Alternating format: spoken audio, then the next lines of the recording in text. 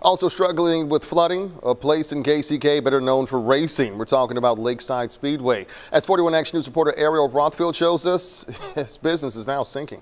On a hot summer night, these are the sights and the sounds you would normally see at the Lakeside Speedway, flooded with races and fans. Now this business is just flooded with water. Phone calls, text messages, Facebook messages, emails, just with thoughts and concerns.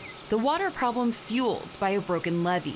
To give you a perspective of just how deep some of this water is, this concrete barrier goes up to about my knees, whereas the ones over are almost completely covered. It's not as bad as you think. But Pete Howie has seen worse. Discouragement. The water was even higher than it is today, back in '93, 2011, and most recently in March. You could not see the gates, the mailboxes, the concrete blocks.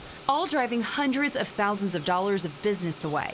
So far this year, there have been no races, a record he hopes will soon turn. Reporting in Kansas City, Kansas, Ariel Rothfield, 41 Action News. Well, because Lakeside runs off the revenues of weekly races, the business has now started a fundraiser to help with cleanup and operation costs. That information on our website, kshb.com. The Army Corps of Engineers